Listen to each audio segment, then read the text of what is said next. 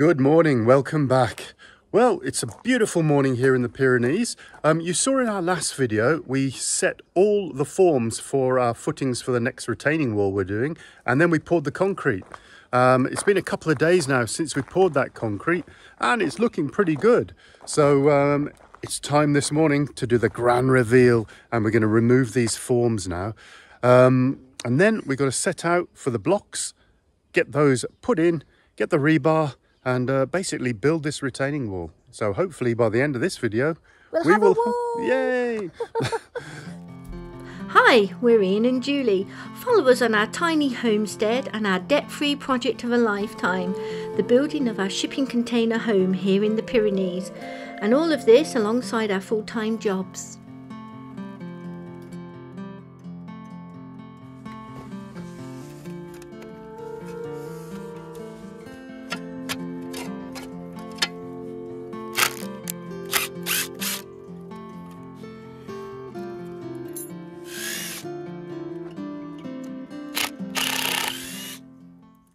Oh, there it goes. Oh, that looks nice. Oh, that's come out really nice, Ian. Well, we won't be seeing it. I know. Under 4 foot of soil. Oh, that's solid. Yeah, it's good using the vibrator. Yeah, no gaps. Look at that, solid. Let's see if I can get these up.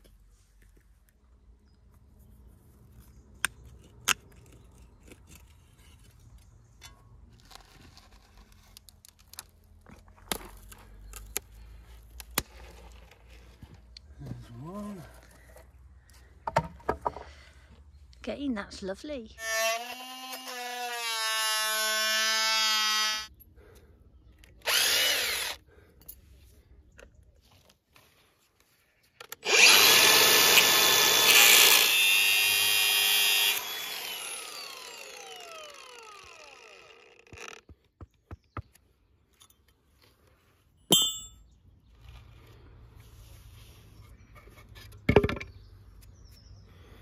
I'll get a scraper and scrape that.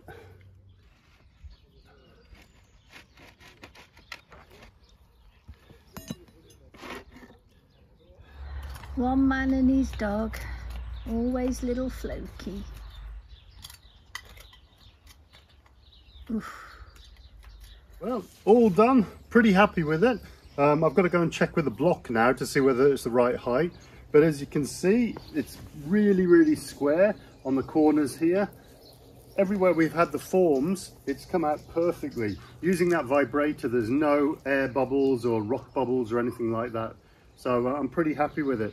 So now the next stage, as I said, get a block on there just to check the heights and then mark out all the way along where the rebar's got to be. And I've got to drill, chemically cement in the rebar, and then it's time to get that first block on.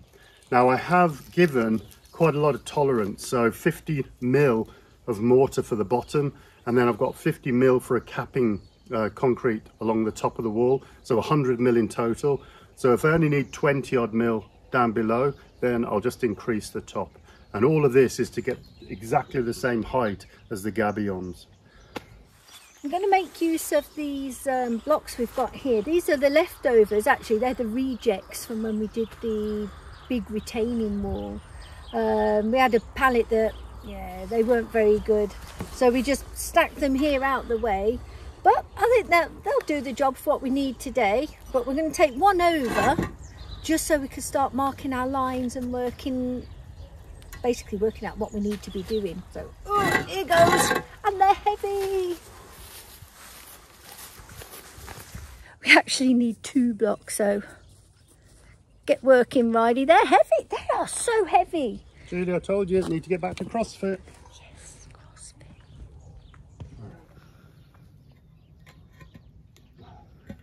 All right. Oh, too good, Riley. Yeah. So that means then... Oh, that's a good level. There's a bit of mortar. Bit of mortar, that will sit nice. Oh, hey, we're getting good at this. We just need 6 months rest in between. Yeah. Oh, no, that's perfect. Yeah. Well, we're just at our local builder suppliers, and I've just picked up some more rebar, some more PVC pipe, and also a couple of concrete regards, as I keep calling them, manholes, and that's going to be for my electric and water. But just happens to be right next to the builder's merchant is a boulangerie, and Julie's just in there getting our morning snack. So we'll see you back on the plot in a jiffy.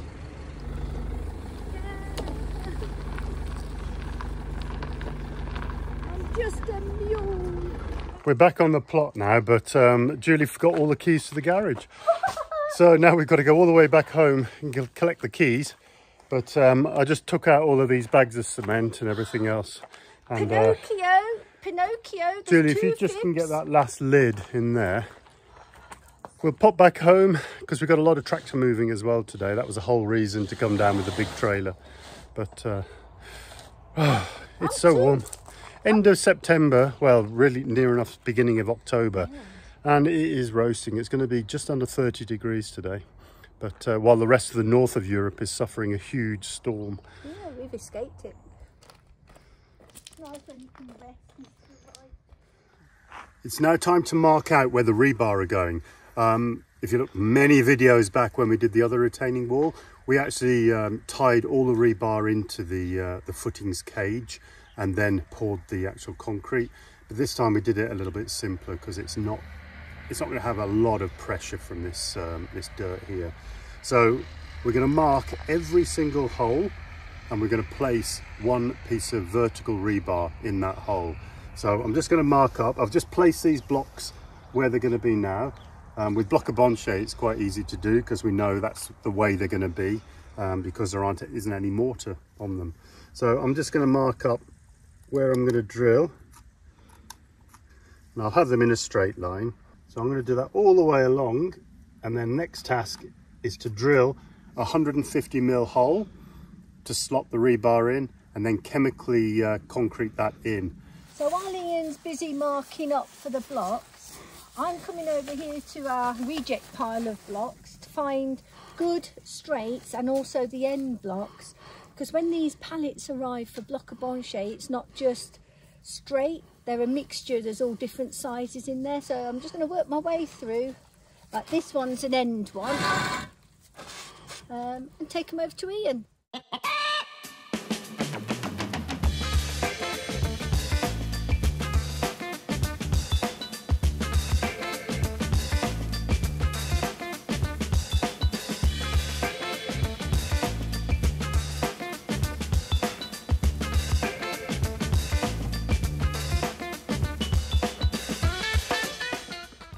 So I need the block 30mm. I'll do the first one using a corner.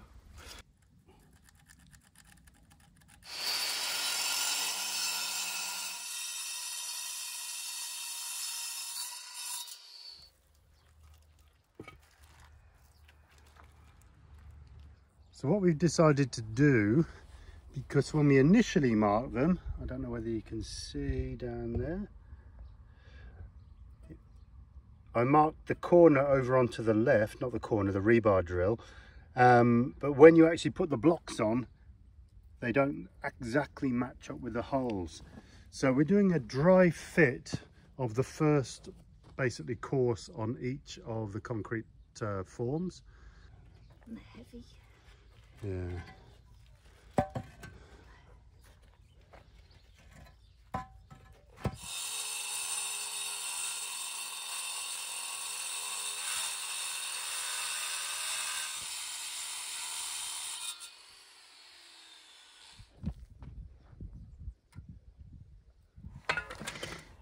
So we've just finished dry fitting some blocks to do our calculations. I've just brought the two pipes over, and we're again dry fitting, just working out our drainage pipe, because the existing one is there and we just need to join on to that so that it continues along the back of the stone wall, and we're just working out where it's actually going to exit. I think we brought a little bit too much pipe.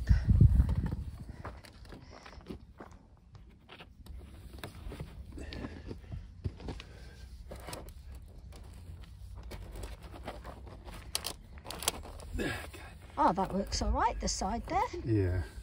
Because the original plan, we were thinking of cutting through the block, but how it lies, it sits quite naturally to the side. So is that better for us, Ian?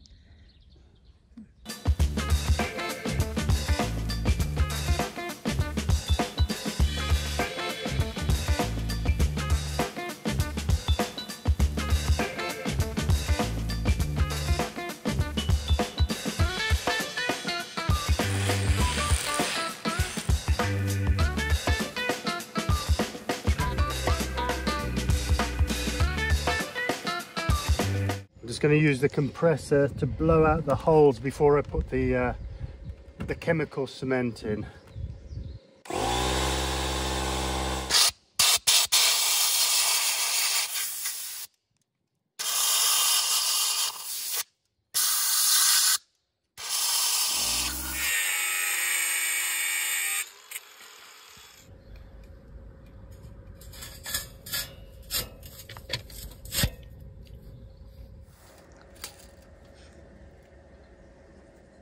So the mortar blocks 120, so I've got enough, and then I'll just trim it off at the top where need be. So that's my corner post, so that will give me the most strength here.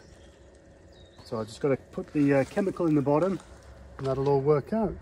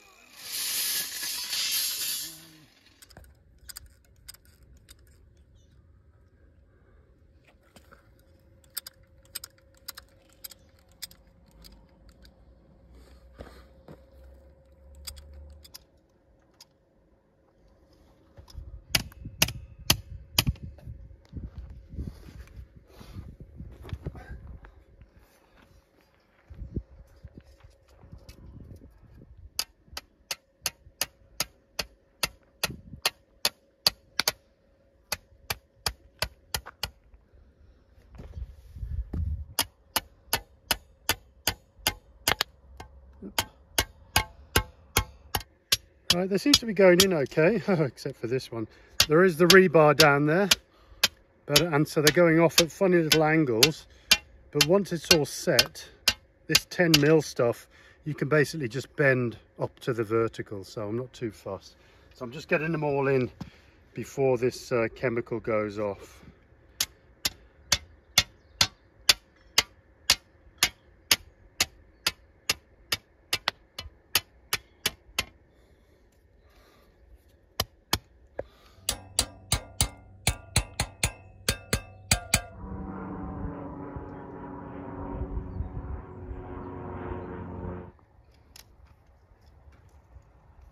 Last one going in. Just ran out of chemicals, so I had to go back and get some. But that's it. We did it. It's in. Oh, it's warm. Too warm today. Right, we'll let that set off. Well, it sets off in seconds, but it's just come to the end of the day now. So we will start afresh in the morning and lay the first blocks with a bit of ground mortar. So we will see you in the morning, first thing, bright and fresh. Oh, time for a shower, I think.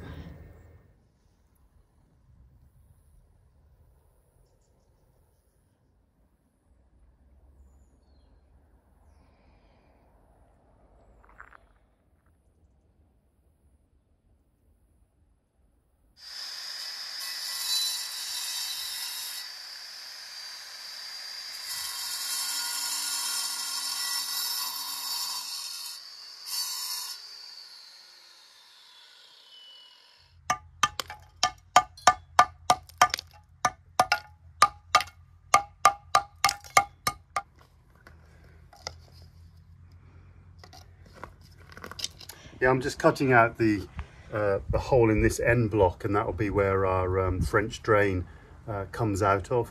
So I'm just putting in I'm just trying to think of all the drainage things we need for this wall. So I'm hoping it'll work.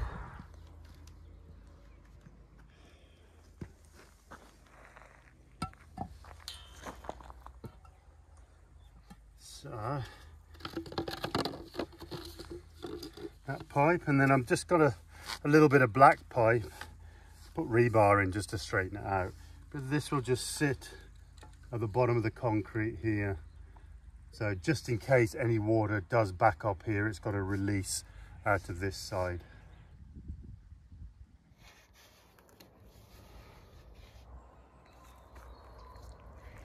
We get a brush with this one. Woohoo! This is a rarity here in Europe. We're always envious of you guys when we see you with your brushes and your sponges on a stick in a tub of glue. And we don't have the cleaner or anything either. No, we don't, do we? Hence the wet wipes. Yeah. That slipped in easy. Yeah. And then we've got this one that's going over the top. Yeah, it's my electrical conduit. Oops. Yeah. That's gonna come. To think, when we actually buried all this, Ian, we had no idea what we were doing along here. Things have changed so much.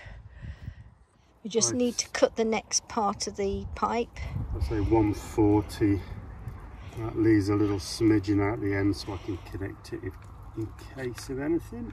Yeah.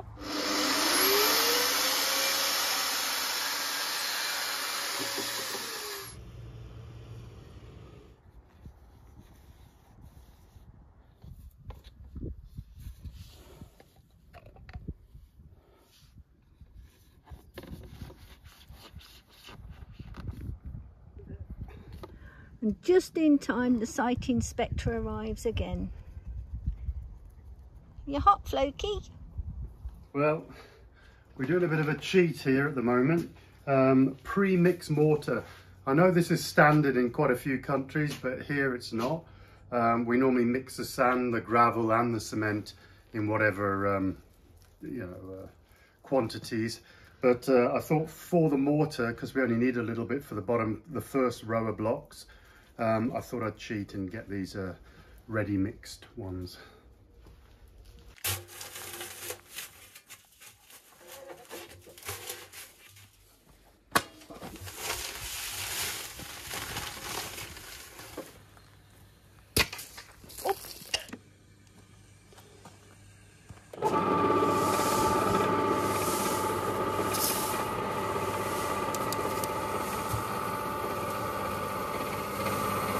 No idea how much water I need for these cheap bags.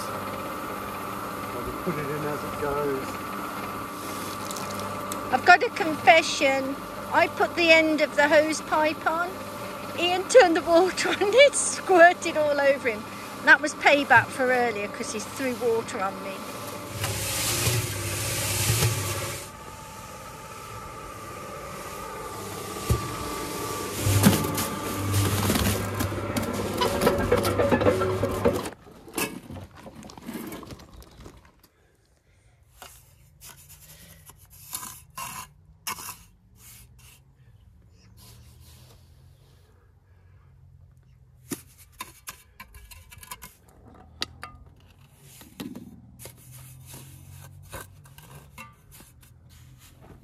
Ooh, first block.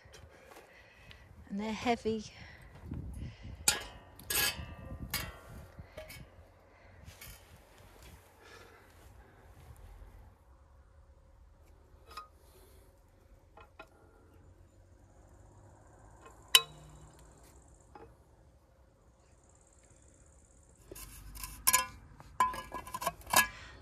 Oh, I see what you do. It's for the drainage pipe. Yeah. Oh, yeah. It's more of a relief pipe.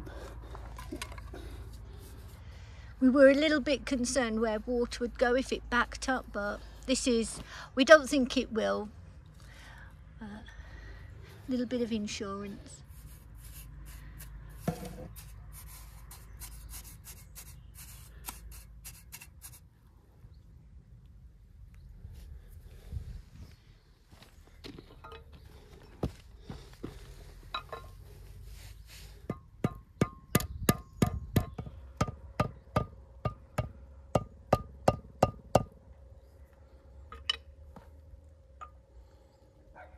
Well, we've got to leave it there for tonight, basically because the next block will follow on from here, come along here, and then encroach on the next level.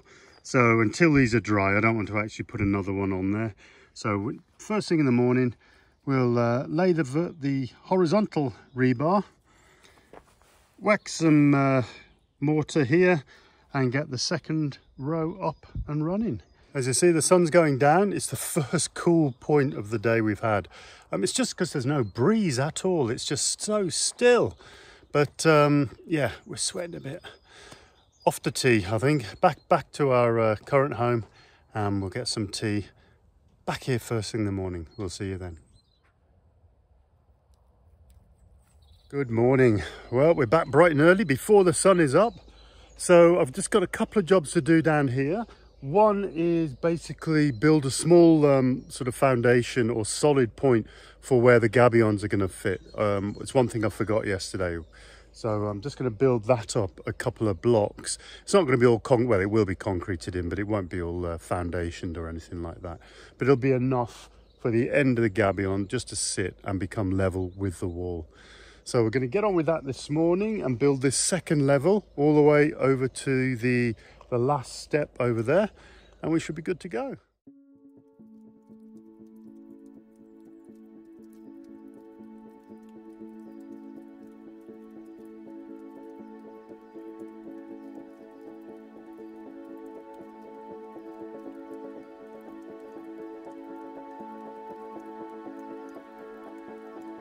I nearly forgot.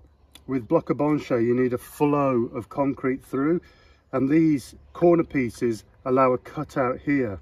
Now I should have knocked that out with a hammer. It should be just a quick blow and it should knock out, but because I've concreted these in, I just want to make sure.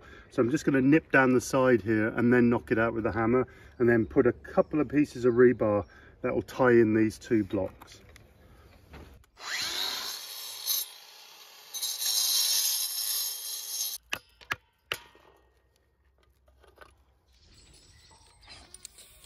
Fiddly getting in. Oh, I got him. You hold it then. Oh.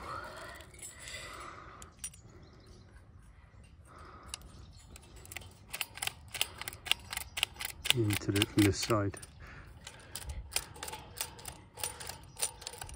You have to pull all the way back. That's it. That's it. I've got the angle now. No, well, the angle's over here. Over here.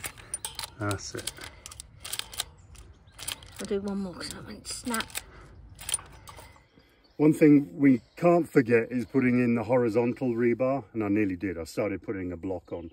So this one, I'm just going to put one horizontal in each. And that's where he lies, and then we'll tie him to the end there. And these rebar will go in every single course. So we'll have a couple of verticals and a horizontal every single course. Ian's just chipping the knobbly bits off the top of this block. These were our rejects, so that's why we didn't use them. But now, as you know, the price of materials is quite a lot, so we are using everything we can. Here we go.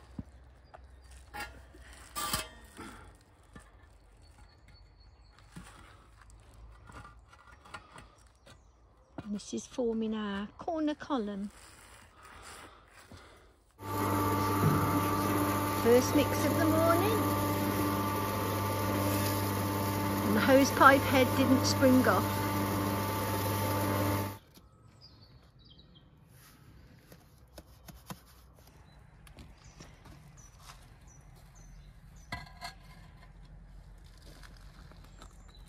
This first block this morning Ian's just put on here, that's bridging from our lower step and comes across to join the upper step.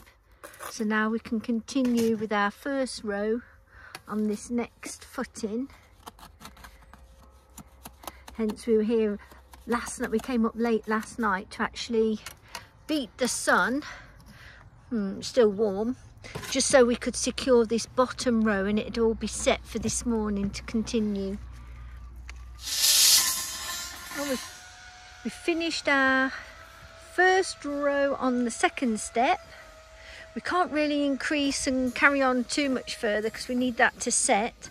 So we're just popping in a bar of rebar. Ian's going to have to trim the end. But that doesn't stop us from bringing this up one more set of blocks. We just have to keep knocking a little hole out so the rebar can fit through. We keep forgetting. Yes, that's the second one we've forgotten. Poor Ian. Ooh, it's heavy work lifting these up and plopping them on. Oh, that's better. So you can see now, we've just taken the rebar out, but the rebar is going back along here, and we've just knocked out this section here so the rebar has full access. And that binds the two together.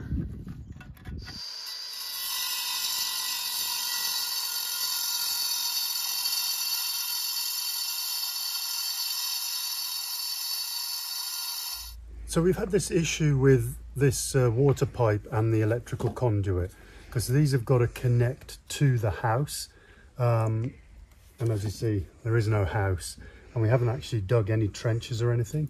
So I've had this idea to put in this manhole here and basically terminate them in this manhole, which I can raise up the level of the final driveway. So when we do the house, I can then trench from this side all the way under the footings, under the slab or whatever we're going to put there, and join this conduit and put a joint in this water, but I can get access to it. So that's what we've done. We've put in these conduits through the block wall, and we're just going to thread them through, cut them off for now, and hopefully that will pre-planning for the next phase.